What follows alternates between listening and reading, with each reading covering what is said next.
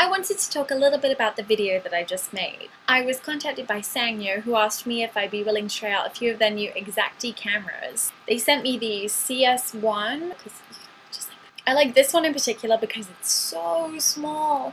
It's tiny. This is my cell phone and this is the camera.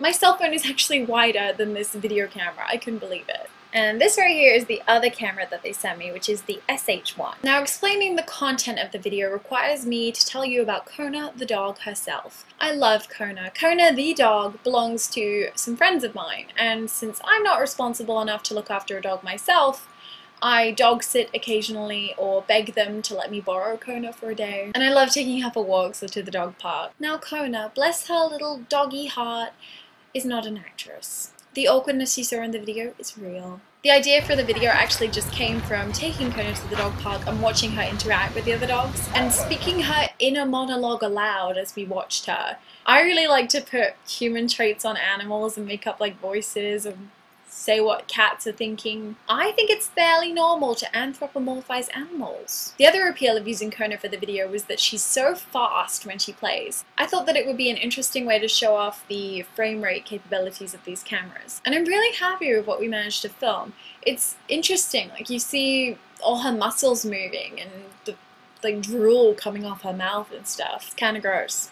So I asked two friends to accompany me to the dog park, and we each sat in a different area with a different camera, filming Kona for about 40 minutes. I don't know if any of you have spent a lot of time around dog parks, but I've seen some scary stuff go down. Dog people are crazy. Luckily, none of the other dog owners bothered us at all when we were filming, and I hope I don't offend them by making fun of their dogs. The video was fun to film and edit, and I really enjoyed doing the voiceover. I identify with Kona so much. I think we really all do. Kona is that awkward kid in high school who, you know, always tried to fit in with different groups. She knew a little bit about what they were talking about, but she didn't quite get it. She's just on the outside of comfortable socialization. She's a little awkward.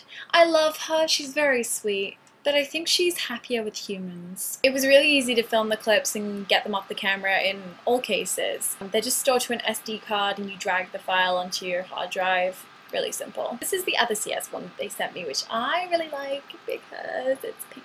The SH1 was really cool because you can shoot different frame rates. Normal HD allows you to shoot 60 frames a second, but this camera has the option to shoot 300 frames a second.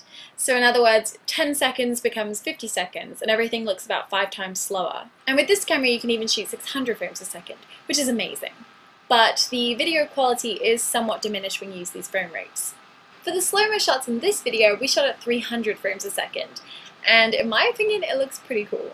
Another cool thing about these cameras is that you can shoot video and pictures at the same time, which is pretty useful if you want to film something but also have a still image and not want to go in and take the frame out.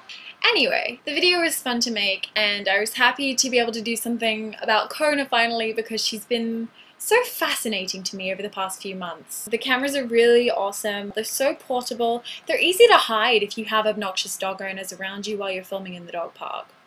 Plus, plus, plus! Bye! Thank you for letting us film here.